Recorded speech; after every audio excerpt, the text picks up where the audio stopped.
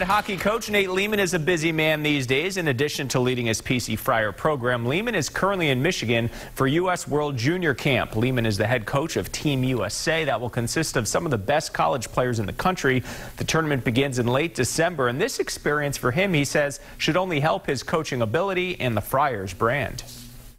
I think just getting back to coaching again is getting you sharp and getting you ahead of the curve, to be honest. Just because all of us have been away from being behind a bench for 7 months. The first game mistakes comes back to you as a coach. And I think just being out here will put our Friars in a good position to have a good start to the season. And 2 Rhode Islanders are in camp, Brett Berard and Jaden Struble. We caught up with Berard yesterday. Catch that story right now on WPRI.com.